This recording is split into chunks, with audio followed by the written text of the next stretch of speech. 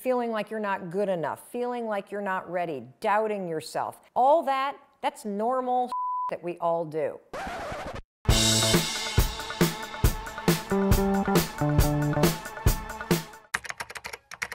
So we got a cool question on Twitter from Langley in Nigeria, and it has to do with something that we've been hearing from a lot of you about, and that is imposter syndrome. Particularly for those of you that are running a small business, or those of you that have a side hustle that you're trying to turn into your full-time thing. Imposter syndrome is very real. Let's deal with it right now. Langley writes from Nigeria, "I'm passionate about film and cinema, Mel.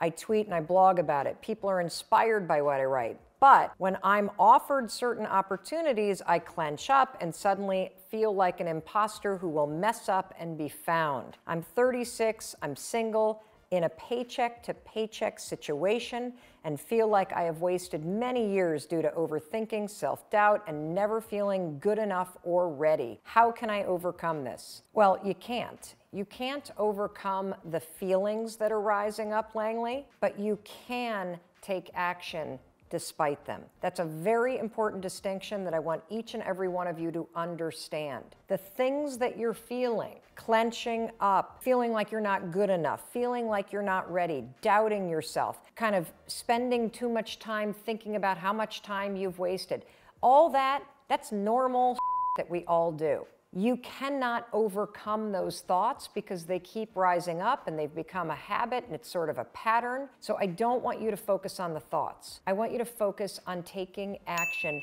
even though you doubt yourself. You are going to feel like an imposter until you push through that clenched up moment over and over and over again. And then suddenly, through action, Langley, you're going to see that you're not an imposter at all. You're actually the kind of person that pushes through and does what he or she says they are going to do. See, imposter syndrome grows and sticks around when you listen to it and when you keep thinking and when you freeze. The moment you take action, even though you feel like an imposter, you actually explode the syndrome. You kill it. You break it apart because you're not acting like an imposter.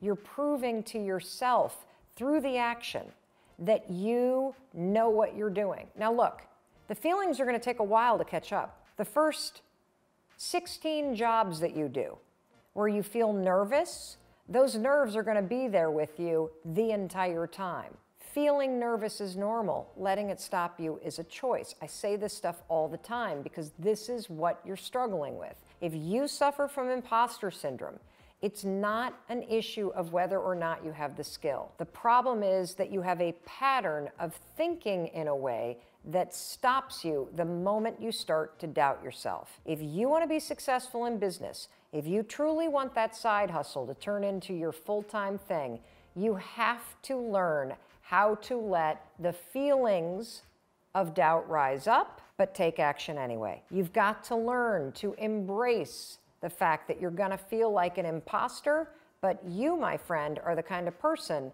that moves forward anyway. You're passionate about film and cinema. Awesome. Keep tweeting, keep blogging. When people write to you, when they hire you and you get that clenched up feeling, that's a great sign. It means you're about to do something really cool. That's when you're going to just recognize the feeling, 5, 4, 3, 2, 1, take action like the rock star film and cinema guy that you are. I hope that that helps, but the only thing that's going to help you with imposter syndrome is for you to not listen to it and take action anyway.